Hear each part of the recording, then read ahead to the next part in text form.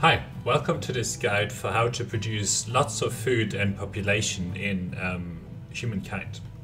So to kind of motivate this, you can see here we were producing, I don't know, more than 1,000 food, and we have about, 80 or so population, and we only have a very small part of this city dedicated to farmers quarters. So we could grow this to like hundreds of population and thousands and thousands and thousands of food if we focused or if we kept building this out all over the place. So sort of break this down into a bit of an overview of how food works, what farmers quarters are, how do they work, how to boost farmers quarters through industry, and then sort of how to turbocharge your food by picking the various civilizations that are food focused.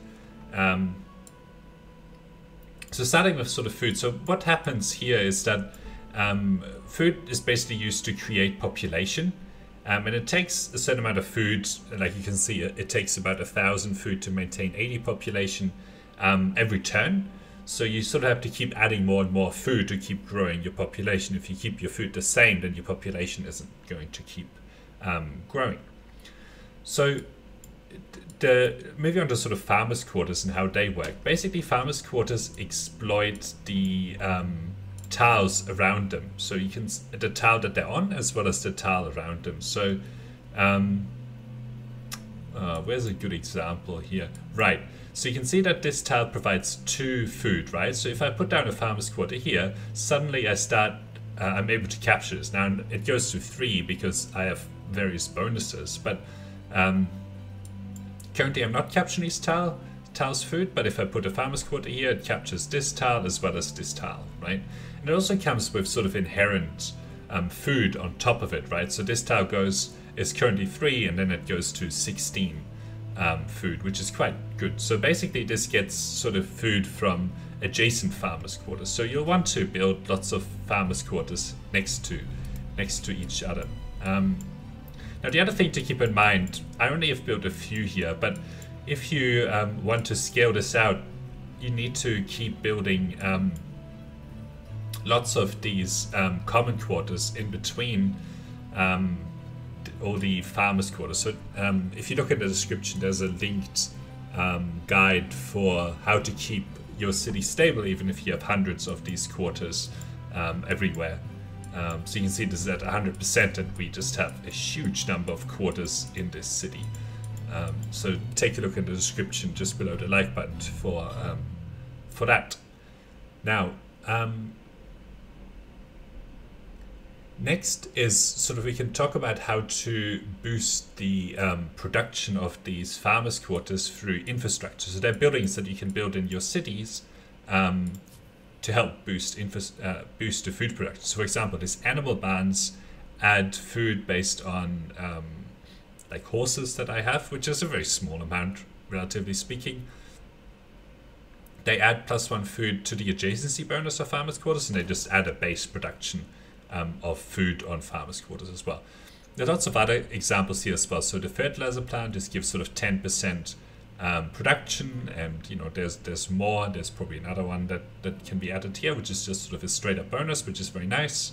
Then you can also, you know, there are farmers that also produce food, so you can boost the amount of food they produce for things like granary, as well as these grain silos and so on, and then these industrial silos as well.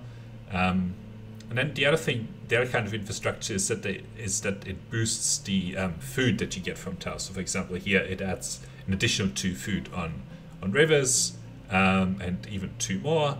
And you also can get food from the harbor, although you're not gonna have it. Well, at least I've never found that I have like a huge number of harbors. So harbors also sort of exploit the food around them, but I don't know. I don't think that it's really worth it. Like this harbor, what produces 6 food, whereas, you know, this one here produces nearly 22. But anyway, so that's sort of how you boost it with infrastructure. And then the other thing that you can do, let's see.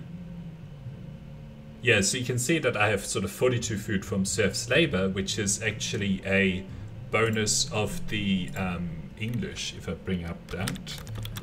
And English is one of the civilizations that's sort of agrarian focused. This serfs labor here, which might be a little bit small, but it gives +7 food per number of attached territories on city or outpost, which is pretty nice. But there are lots of other civilizations that provide various bonuses to food. Now, I should add a caveat here. I've never needed like a lot of population to make this city really good.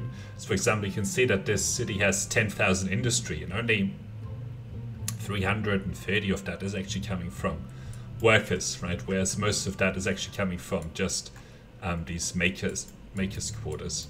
I've also linked a guide to how to actually build this kind of industry, like 10,000 industry cities. So you can also see that in the description below. But if you look at, for example, you know, Thebes, which has sort of 44 population, right, has no farmers' quarters in it. I usually just prioritize the farmers in here. They produce a little bit of food, and then there are various bonuses that you get. But this still has 3,000 industry, nearly 2,000 science, with very, very little population overall in it. So yeah, that's sort of in summary. If you want to boost food in a city and the population, you can build farmers' quarters that sort of exploit the terrain around it. And also get adjacency bonuses. All of that can be boosted through infrastructure and sort of turbocharged by picking civilizations that are agrarian focused. So thanks for watching, and until next time, bye.